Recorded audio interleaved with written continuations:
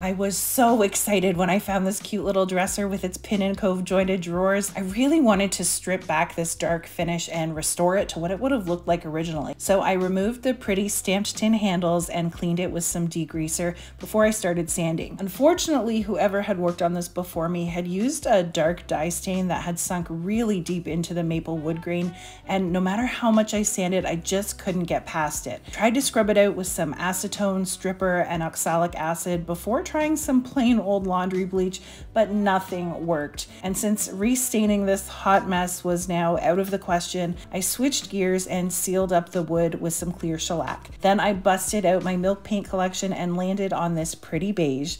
I brushed on a total of 3 coats, sanded it smooth, and rubbed it down with some hemp oil to deepen the color and create a nice water-resistant seal. I wasn't able to restore it the way that I'd first wanted to, but I'm absolutely smitten with how it's turned